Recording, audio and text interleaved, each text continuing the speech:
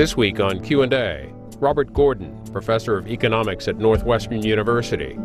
Professor Gordon discusses his book, The Rise and Fall of American Growth, looking at the growth in the American standard of living between 1870 and 1970, and whether we'll ever see anything like it again.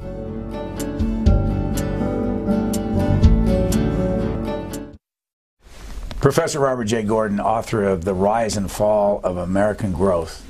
750 pages of a lot of statistics, and I read this in your book. Another less familiar problem is that we may be creating too much data. What do you mean by that? I didn't mean that we're creating too much data. Is in the context of big data and artificial intelligence. Most of that is being used for marketing. Most of the big data that's actually being used by corporations is to steal market share away from each other. That's not producing productivity or social benefits. It's just carving up a zero-sum pie. Where did you get the idea? When did you get the idea for this book?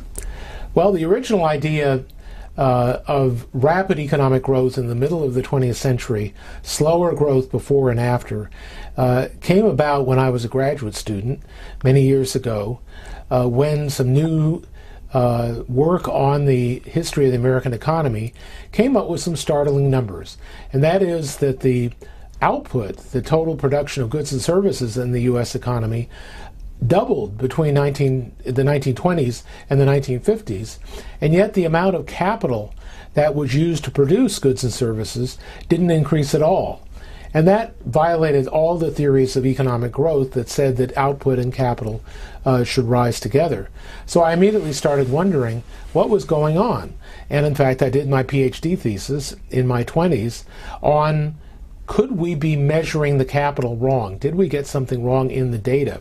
And I found partial evidence that we had, but that was the beginning of the idea, that there was just something special about U.S. economic growth, and the book expands that to the notion that there's a special century between 1870 and 1970, when we achieved growth through inventions that were so broad-based across the scope of human activity that we can never do it again, and we'd never done it before. What do you think is the most important invention back in those many days ago? Well, you can't, the great thing about the special century is you can't play that game. You can't single out one invention. We had electricity, which made possible elevators, the dense New York kind of city. It made possible portable machine tools. It made possible floor-standing electric tools. It made possible air conditioning. And then we had the internal combustion engine that made possible not just autos, trucks, buses, but also indirectly it made possible air transport and the complete elimination of time as a barrier that it used to be back in 1870. But you can't just stop with electricity and the internal combustion engine. We had the end of isolation with the telephone, radio, phonograph, motion pictures, television. We had the complete change in the daily routine of housewives who no longer had to carry pails of water into the house. They were able to turn the tap on running water. Almost nothing among the single inventions is more important in its daily usefulness than running water. And together with that, at the same time, we developed waste disposal, so you no longer had to carry the dirty water out of the house. And then think about health. In 1890, 22% of newborn babies died within the first year of birth. By 1950, that was down from 22% to 1%. So I can't choose a single invention. I've got electricity, internal combustion engine, running water, health. Just take it all together. It's more than just the effect of the computer on modern society that we've enjoyed for the last 25 or 30 years. Your family, your parents were involved in economics in some way? Both my parents got PhDs in economics from Harvard in the 1930s. My father was very lucky in the very depressed job market of the 1930s, that he was asked to teach summer school at Berkeley at the University of California in the summer of 1937. He did well enough so that he was asked back, and he spent his entire career as a professor in the economics department at the University of California at Berkeley, which certainly for a substantial time during that interval was one of the top 5 economics departments in the country. They had something in those days that was reflective of anti-female discrimination. They were called nepotism laws. There was a rule that only one member of a family could be in each department. So that meant that my mother, who had an equally good Harvard PhD, could never be a professor in the economics department that my father was. And so she played the dutiful role of the second in the family, and she had a number of positions in research organizations around the fringes of the university, but was never in the center of the university as a full-time tenured faculty member as he was. What about your brother? Well, funny thing you mentioned my brother. Our family became somewhat notorious because of the connection with Cambridge, Massachusetts. As I mentioned, my father and mother both have PhDs in economics from Harvard. So did my brother, who was younger. I was the black sheep of the family. I went down the river and got my PhD in economics from MIT. But the whole idea of all 4 of us getting our PhDs in economics in Cambridge, Massachusetts, was sufficiently alluring to Business Week that they ran a story in 1973 called The Flying Walendas of Economics. So what's the difference between the way you think about economics and, say, your brother? Well, my brother was a self-avowed radical Marxist. My brother would make Bernie Sanders look tame. And indeed, in the early 1970s, when my brother was in his late 20s, he did a book of readings in which he had introductions to the different parts of the readings. One was the capitalist big business vision. Then he had the liberal vision. And then he had the true vision. And it was almost like Marxist Cuba. In fact, he held out Cuba as a paragon of how societies should develop. I think he tempered his ideas later. He came to see the failures of the Soviet Union and Eastern European communism as an economic system. But I remember I was washing dishes with him at my parents' home in 1990, shortly after the fall of communism. And he sort of looked at me and cynically asked, "Well, I guess you're pretty happy about this fall of communism," as if he wasn't. Why and how were your views different than his? He was a victim of the Vietnam War, not in life and body, but rather in spirit. He was just enough younger than I was that while I was free from the Vietnam draft and could go to graduate school without any kind of compromises, he had to change his career ambitions in order to stay out of the Vietnam draft. He did not want to be a conscientious objector and flee to Canada. And so those were tough times for people in their early 20s. And he became a radical protester against the U.S. government involvement in Vietnam very early on in 1964 and 1965. In retrospect, I was quiet and passive and didn't have much to say about it. I admire him in retrospect for being able to express his views. And as a result, they colored his views of how economies should behave. He became very much anti-big business, anti-capitalism, very much focused on how society can help those in poverty and needing help. How did your views differ, if they did, with your parents? My views were very similar to my parents. My parents were what I used to call knee-jerk New Deal liberals, supporters of Roosevelt, supporters of Truman. I remember at age 7 in 1947 when the Taft-Hartley Act was passed by the Republican Congress that made it possible for states to become right-to-work states, denying unions the full ability to organize. And I remember how much my father was incensed by that. And this was the beginning of the retreat from the New Deal. I'm very much supported liberal, progressive, what we now call progressive policies. I think, as I express in the postscript to the book, there are a number of policies that we should adopt that raise taxes on the very lucky people who are in the top 1% of the income distribution. I think we should have higher taxes on those who are make more than $1 million and more than $10 million per year. We should have radical tax reform that gets rid of most tax credits and deductions that give advantages to incentivize people, for instance, to have larger houses than they need through the mortgage interest deduction. And so I have a fairly progressive, middle, I would call it middle left-wing view of economic policy. I differ with Senator Sanders on several issues while not overtly supporting Secretary Clinton. In particular, I think it's simply too late for the United States to adopt a single-payer medical care system. We've had decades of Medicare incentives to make our whole medical care system more expensive. We pay 18% of GDP on our medical care system, and for all that money, we get life expectancy that's about at the bottom of the top developed countries. And so I think it's just simply too late.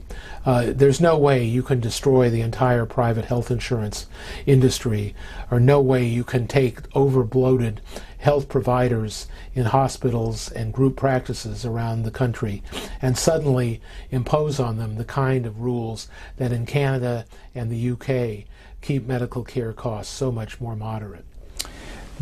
You say in the early part of your book that you had 15 research students to help you put this book together.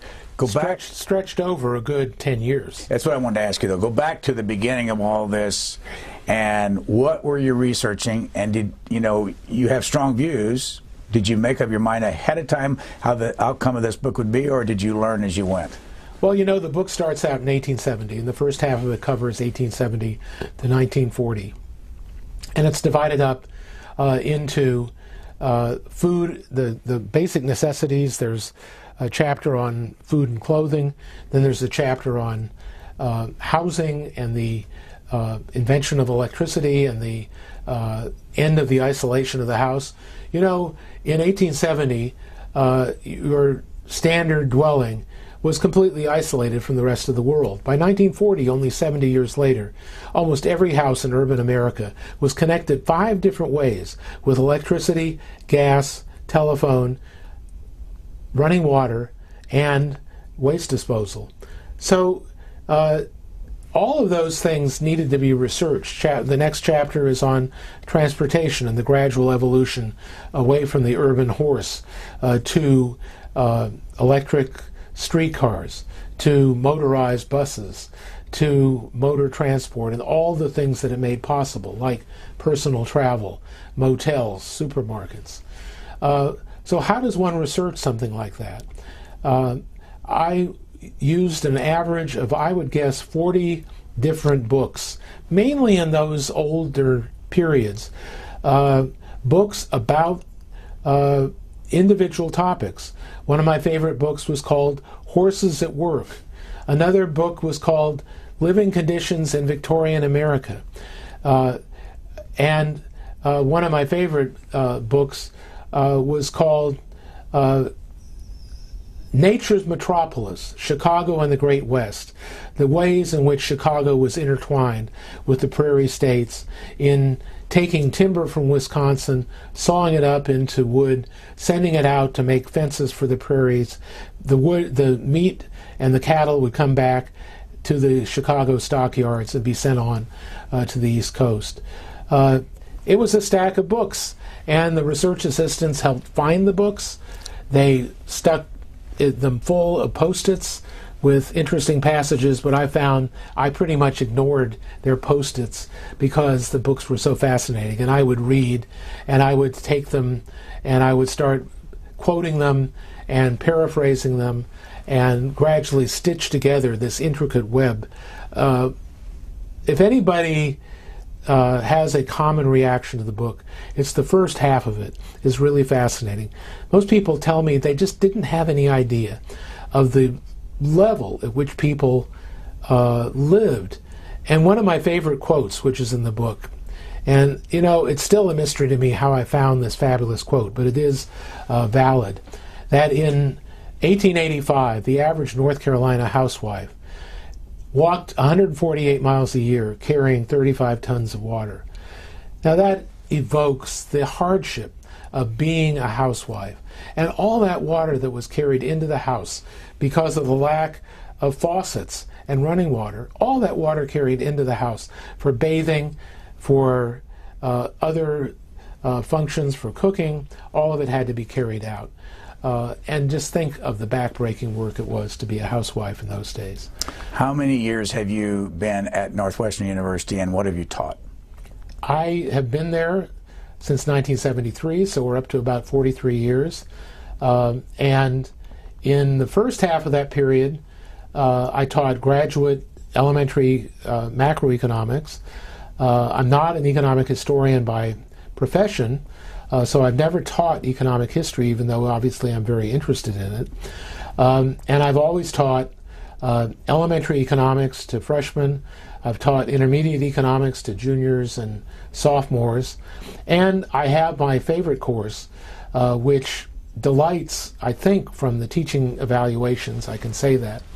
A freshman seminar taught to 15 students on the topics, did economics win the two world wars?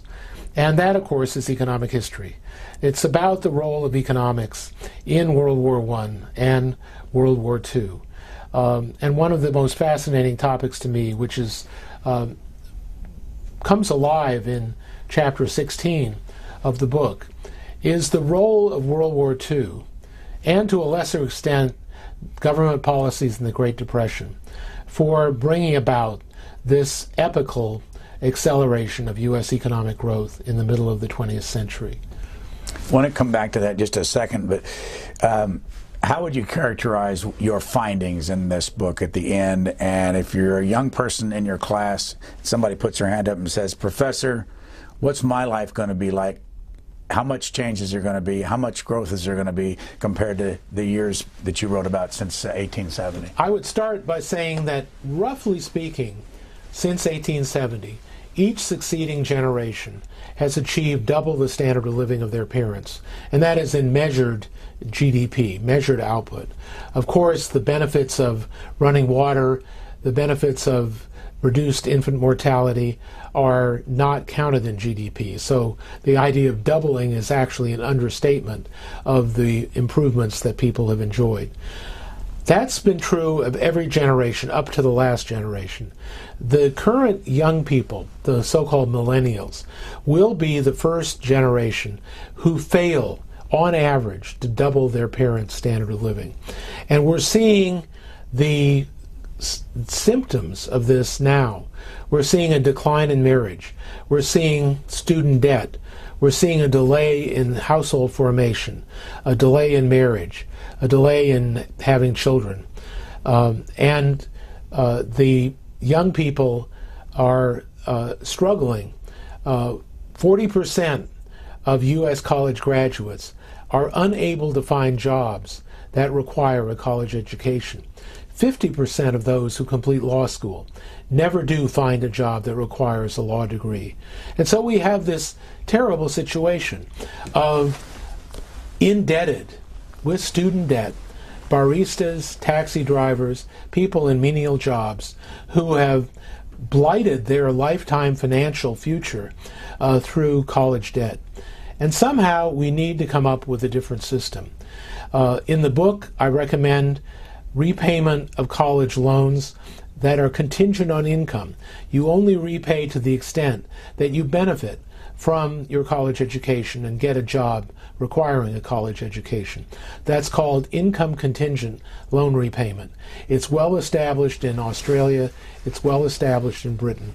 So if you were a young person, you came out of college, you had student debt, and you suffered from a spell of unemployment, you would not be expected to repay any of your debt during your period of unemployment. Or if you were a young person and you were attracted by a low-paying job in social service, helping people out, say in a nonprofit organization, you would repay less of your student loans because you would be only required to repay them in proportion to your income. Northwestern's an expensive school. And as you stand in the classroom and look out at your students and know this, how does it make you feel that looking out there, that half your students in that class may not be able to find a job that paid 60 grand a year? Well, the problem is really not with Northwestern and the elite schools like Harvard and Princeton and Yale. More and more they're making it possible for students to go through without substantial student debt by giving them very generous scholarships. Most of the elite schools have very large endowments, and they are investing their endowments in student aid. Northwestern has just announced a major program to further reduce the student burden of debt. It's the lesser universities, it's the state universities, it's the smaller, less prominent private universities where the problem is. And the further you go down in the level of academic prestige, the more likely the students coming out are likely to find that they can't locate a job requiring a college education. What's your philosophy of teaching? My philosophy of teaching is to bring together the real world with the abstract and dry textbook material that shows them how to shift curves and solve equations in macroeconomics. Probably alone among my colleagues, I put together course packets for both my intermediate and my Principles of Economics course that contain clippings from The Economist, from the Wall Street Journal, from the New York Times, showing in many cases how ordinary people are caught in the impact of the overall economy. I have a wonderful Wall Street Journal clipping from 2009 written at the absolute bottom of the recession called The Smith Family Experiences the Recession. And it's a classic example of how the textbook multiplier works, but it's in terms of a real-life family chronicled by the Wall Street Journal. The father loses his job. They're a lucky family because the mother keeps her job.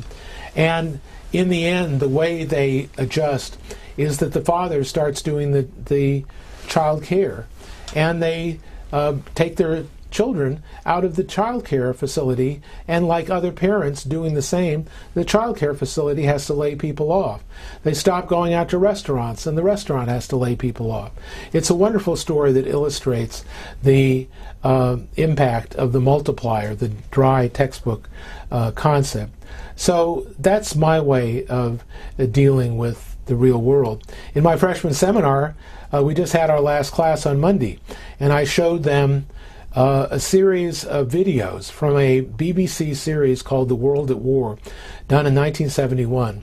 And it showed people coping with Germany on the home front in 1941 to 1945, inside the Soviet Union and inside the United States, with rationing, with the shortage of rubber, with the incredible feats of production that were accomplished.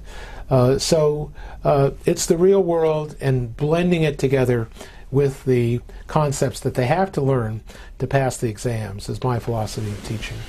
Go back to the first part of this book, and what was the first invention that really mattered, that changed people's lives? You know, you're talking about everything from electricity to telephone to railroads. Well, you need to go back way before the 19th century to things like eyeglasses, which were enormously important, and simple devices to measure. The printing press has often been called the most important invention of all time by eliminating the need to hand transcribe documents and bring information to a much broader audience. But if we limit ourselves to the so-called industrial revolutions, the first industrial revolution that where the inventions took place in the late 18th century included the steam engine and its offshoots, the railroad and steam ships, and together with that, cotton spinning and the development of manufacturing based on what essentially was mass production of cotton fabric and cotton thread. Then we had the telegraph, which was in 1844, before the beginning of this book, which starts in 1870. So we'd already moved beyond the limitation of the speed of travel. Before 1820, the speed of travel was limited by the hoof of the horses and the sail of the sailboats. We went on from the hoof to the railroad, from the sailboats to the steamships, and after 1870, we got this great span of inventions that I mentioned before. How much of it, and you mentioned lots of names in here, including Macy and Montgomery Ward and Richard Sears and all these people, how much of the progress was made because somebody was a leader? Oh, well, what interests me is how many of the great inventions of the late 19th century were done by individuals working by themselves, not working for big corporations. There was, in a way, a U-shaped history of innovation with the role of individuals. Very high at the beginning, Thomas Edison, Alexander Graham Bell, George Westinghouse, and all the individual inventors. Carl Benz, the inventor of the first really workable internal combustion engine, and of course the Wright brothers with airplanes. These were all independent entrepreneurs. Then we went into the 20th century, and during most of the 20th century we had a diminished role of individuals and an increased role of corporations.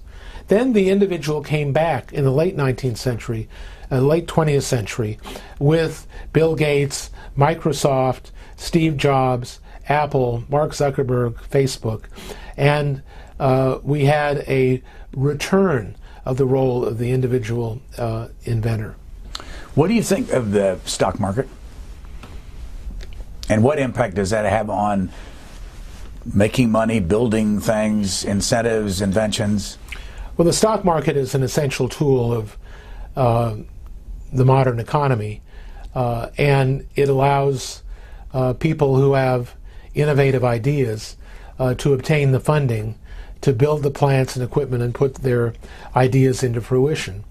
The stock market is also a source of great wealth and a source of some of the income inequality that we have between the top 1% and the rest of the people. We've had a shift starting in the 1990s in the way chief executive officers are compensated. Much of their compensation now, it takes the form of stock options, where they're rewarded if their stock price goes up. And this has helped to explain one of the reasons why American chief executive officers are so much more highly compensated than those in other countries. Is that good or bad?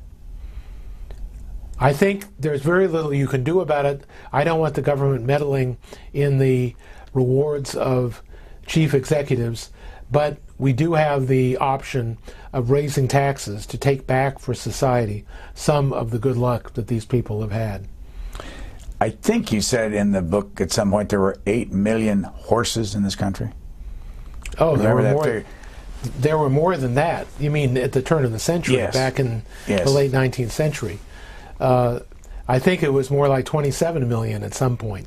And gradually the need for horses was reduced, not just by automobiles and trucks, but by tractors. The need for horses on the farm began to decline radically in the 1930s. It was not until the 1930s that they figured out how to make a rubber tire big enough to fit on a tractor. And starting in the 1930s and 1940s, you had an almost complete replacement of horses as the work animals on farms. I do believe, in one of my books on horses, I read that in the decade after World War II, we had something like a horse holocaust, that the horses were no longer needed, and we didn't get rid of them in a very pretty way. So you mentioned in the book, you talk about how the Germans were more effective in starting with the internal combustion engine. Why? And the Americans, though, invented almost everything else in that first industrial revolution. Why? What was it about the Germans, the Benz and the other names? The Germans had always been very good at mechanical engineering. The Germans led the chemical industries, the invention of new chemicals in the late 19th century. I'm not sure that I have a great explanation of why some countries are better than others, why the French are better at food and perfume than the Germans are.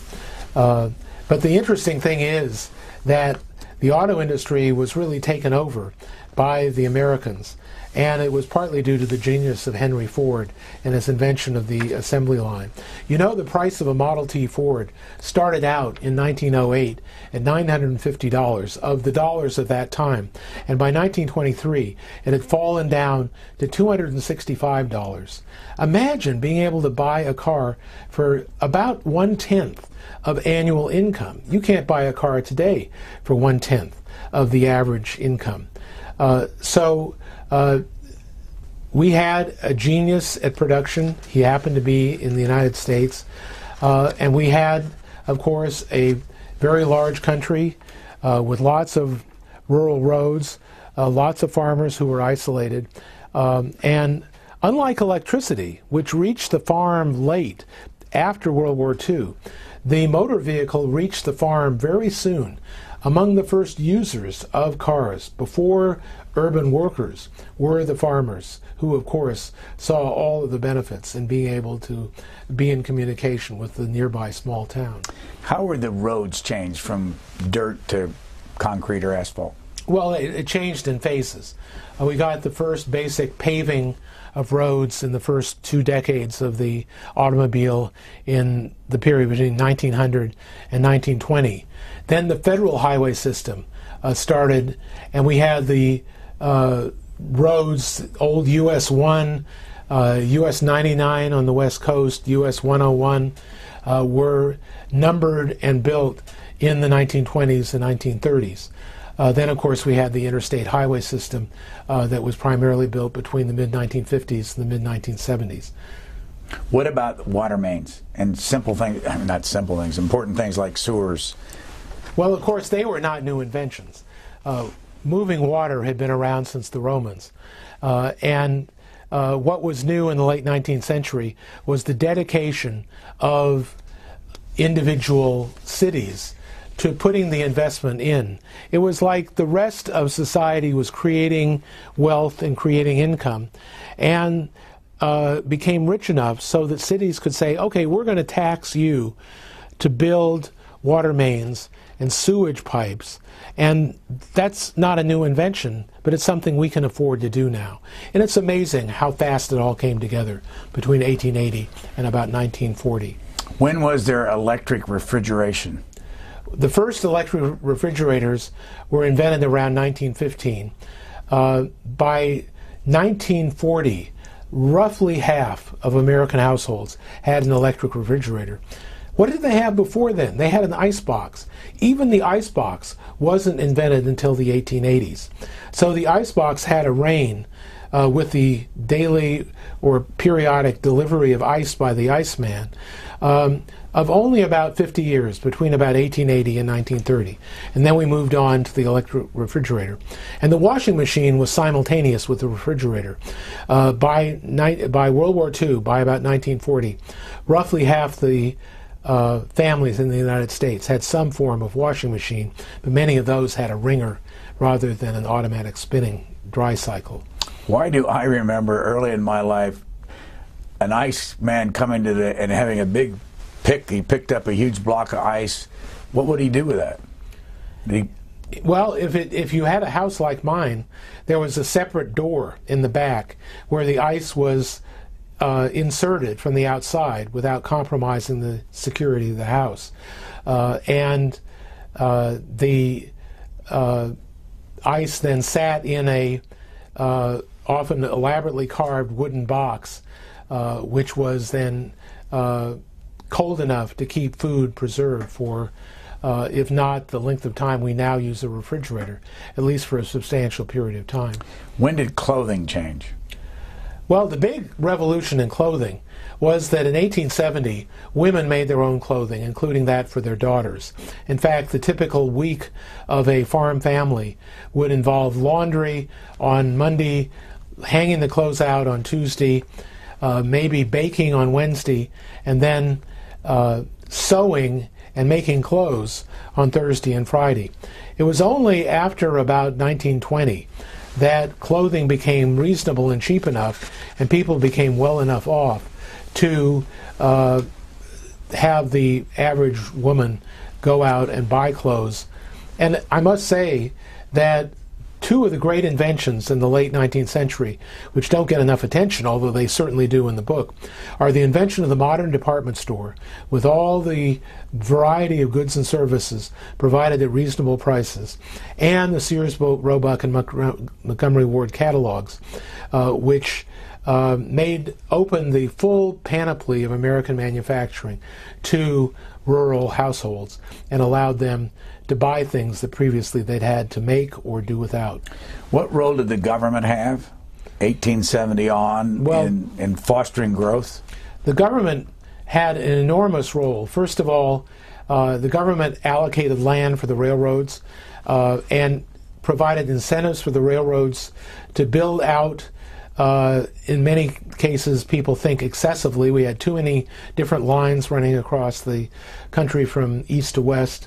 And the incentive was land grants.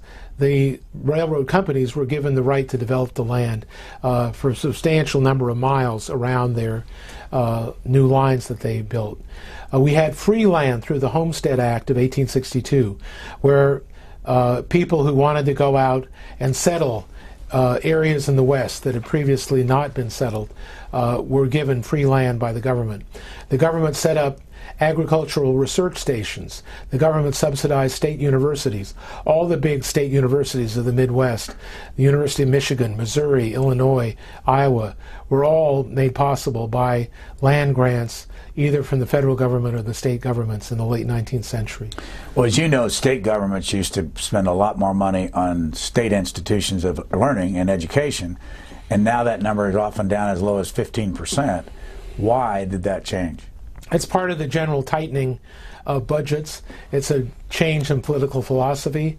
The state university has been one of the great American institutions that's achieved epical increase in college completion rates, and we've had a general political turning away from government, not only at the federal level, but at the state and local level, so that we've had austerity.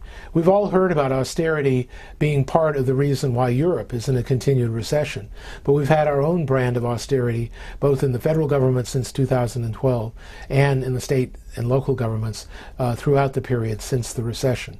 Part of it's due to the fact that state governments can't run deficits. They're forced to run balanced budgets. And so when their revenues declined as a result of the Great Recession, they cut back, but they have not yet restated what they cut. I have to say that one of the things that brought a smile to my face is when I read about the frozen food and a man named Clarence Birdseye, because we grew up knowing about you buy frozen food named Birdseye. Who was he? Well, he was a man who had a clever idea. It was way ahead of its time because he first managed to freeze food in 1916. But if you can imagine an early refrigerator, it just had an ice box in the middle. That ice box was not capable of maintaining a 0-degree temperature. In the early post-war years, I did a study of appliances. And it wasn't until about 1960 that your average refrigerator could reliably maintain a freezer temperature of 0 degrees. So I'd say that Mr. Birdseye was about 40 years ahead of his time in terms of the feasibility of his invention changing everyday life. What about the bathing tub? Well, that was one of those things that surprises a lot of people about how people lived back in the late 19th century. This was true not only on farms, but also in urban houses and apartments. The only source of heat in many houses was the open hearth fireplace. And so to bathe, you had an open tub that was movable, that you could move in and out of the kitchen. And there was no modesty. Members of the family would very infrequently, certainly not every day, get into the tub. Water would be carried from the kettles warming the water over the open hearth fireplace and poured into the tub to get the right temperature of water, and then people would step into the tub. It was only after about 1910 that we began to have indoor bathrooms with bathtubs. And only by 1940 did a majority of American houses come equipped with bathrooms as well as running water. What about the flush toilet? Well, that's the same chronology.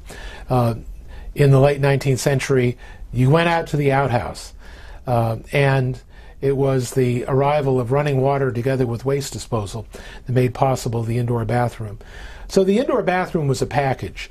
The toilet and the bathtub came together at the same time, often being installed in houses as soon as they could get the running water that was essential for the operation of the whole thing. What's the history of the healthcare? The history of healthcare is that it was extremely primitive. Hospitals were dirty, fetid, unsanitary places. We only had the invention of antiseptics to keep people clean in the 1880s. We only had anesthetics to deaden the pain of operations about the same time in the 1880s. So we had a gradual professionalization of medical care, both hospitals and doctors, in the period between about 1870 and 1920. By the 1920s, we had pretty much gotten to a professional stage of medicine where people went to medical school. Medical schools were quack organizations in the late 19th century, and a man named Flexner wrote a famous report which damned the education at existing medical schools and completely reformed the education of doctors and hospitals. When was the peak of medical invention? And do you expect much more? Well, medical invention, I would say, reached its peak in the 1940s with the invention of penicillin and antibiotics. By 1970, we had identified smoking as a source of both cancer and heart disease. We had identified chemotherapy and radiation as cures for cancer. So I would say that the core period for reaching the level of modern medicine was between about 1940 and 1980. We've been making very slow progress since then.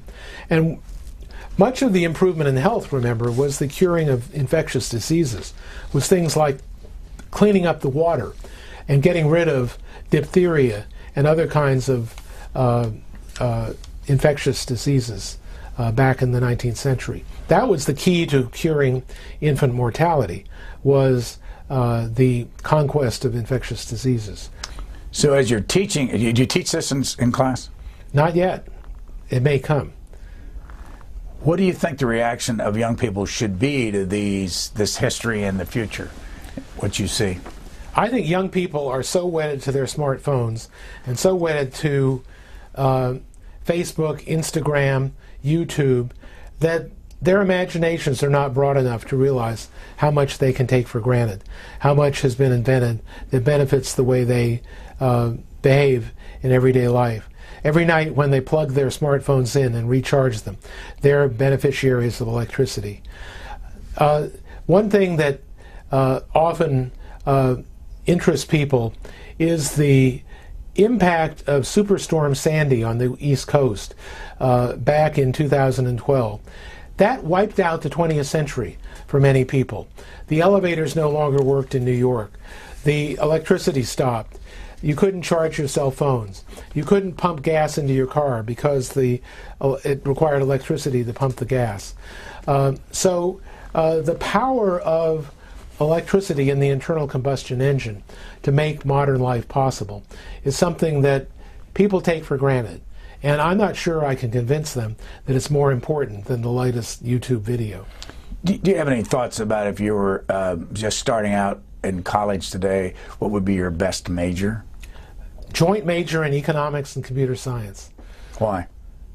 Because I think the ability to program computers opens up a new world of possibilities, of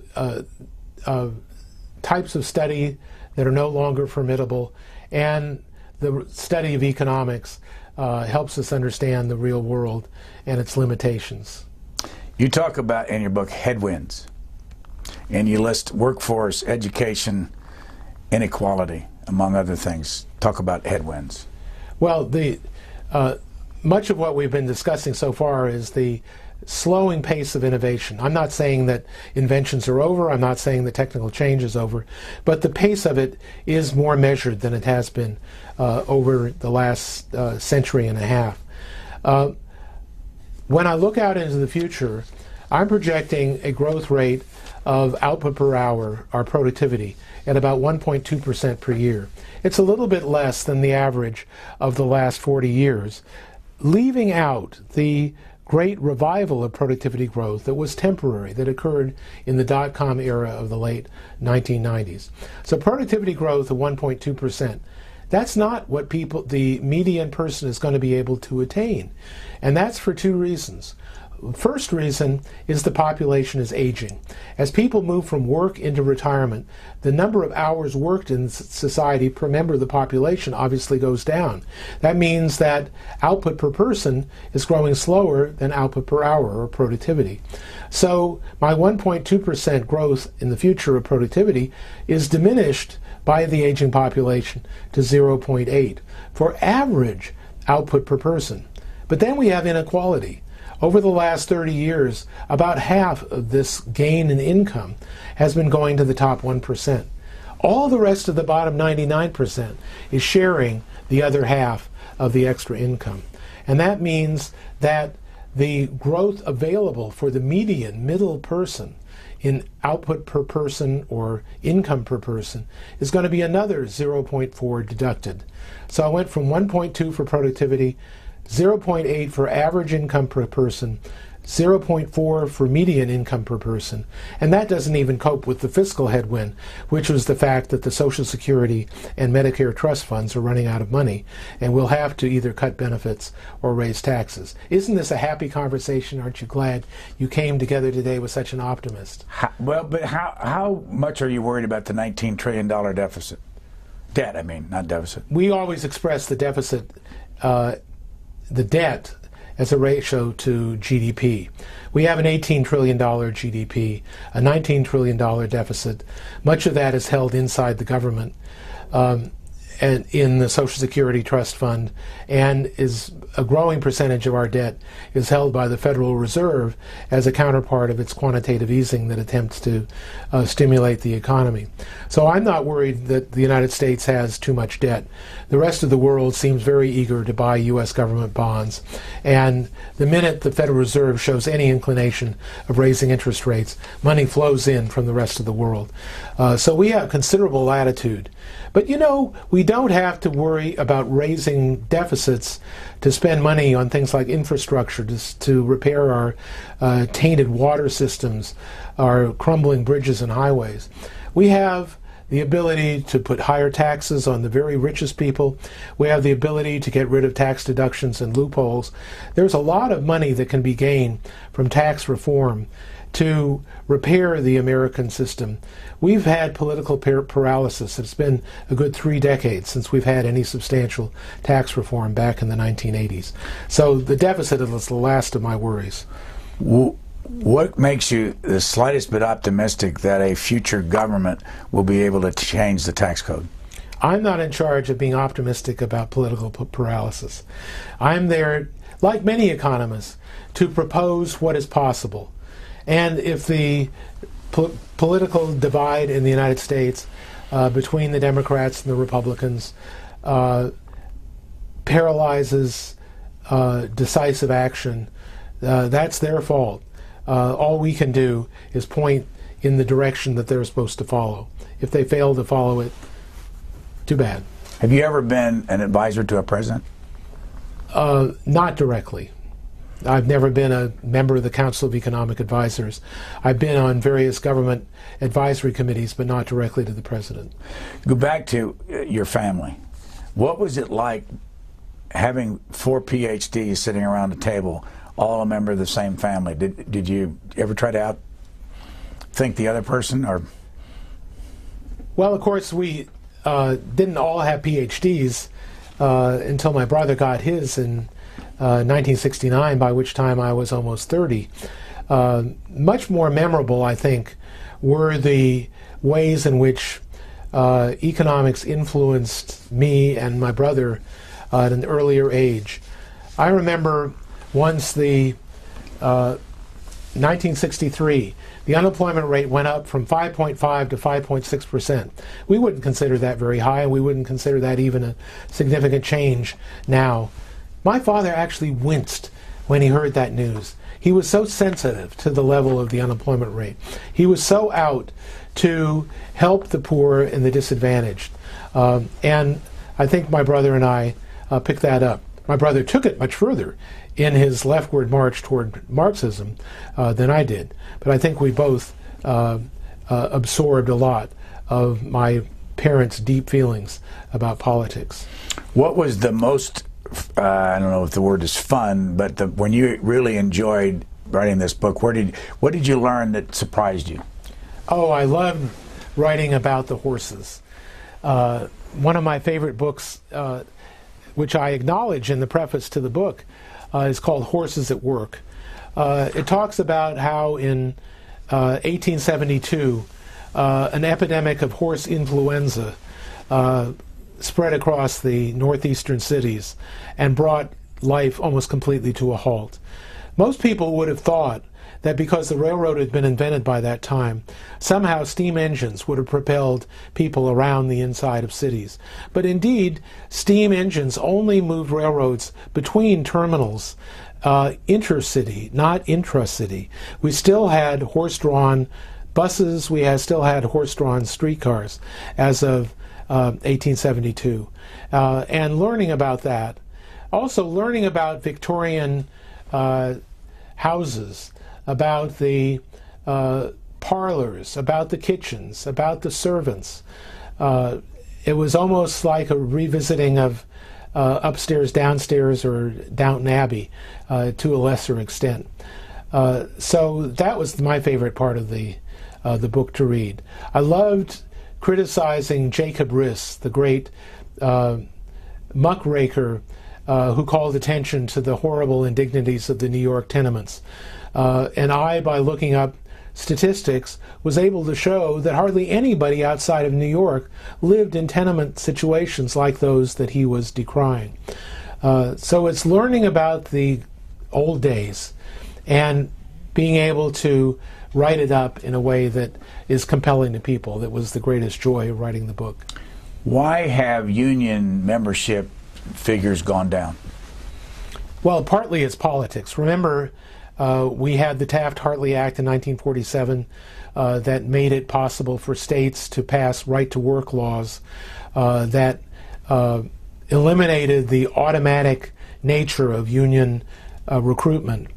And we now have more than half the states with right-to-work laws. So the political system interfered in the ability of unions. The other main reason is the combination of automation and globalization that has gradually eroded manufacturing jobs. Manufacturing was the heartland of unionization. And we've had machines replacing workers. We've had imports replacing domestic manufacturing.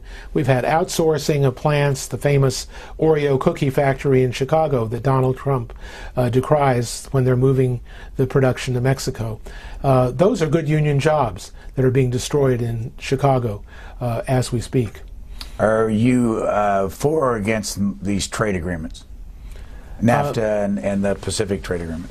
Well, deep in the blood of any card-carrying economist is a belief in free trade.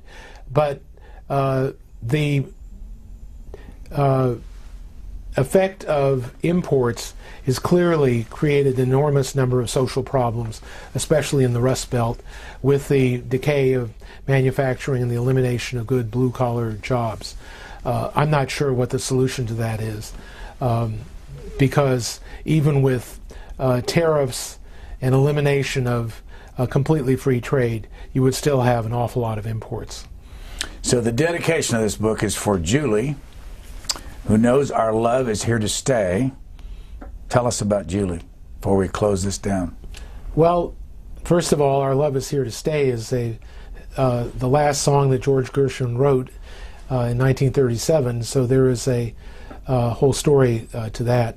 Julie is a Harvard PhD in English, another PhD in our family, and she has had a lifetime of a career in teaching English literature. She teaches films, even at Northwestern, and even today she runs a course in film adaptation. On top of that, she's a very talented portrait artist.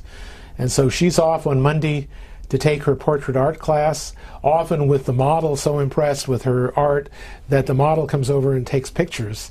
And then on Wednesday, she's off to her film adaptation class where they see a film 1 week, read the book, and then talk about how the book was adapted into films. And she's been doing that now for 12 consecutive semesters. Where'd you meet her? Met her through a Harvard roommate who had dated her in high school. And the roommate went out of town and I took over. Are there children in the Gordon family? No, there are not children. That was our choice.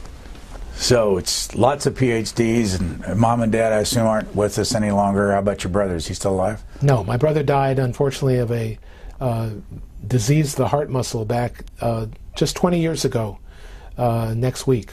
And how long will you keep teaching? As long as I can walk into the classroom, and as long as my voice holds out. Our guest has been Robert J. Gordon. The name of the book is The Rise and Fall of American Growth, and we thank you very much, sir. Delighted to be here.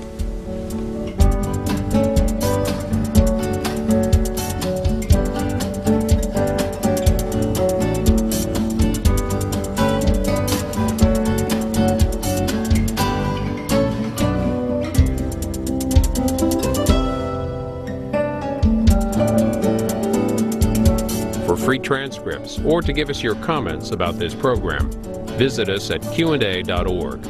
Q&A programs are also available as C-SPAN podcasts.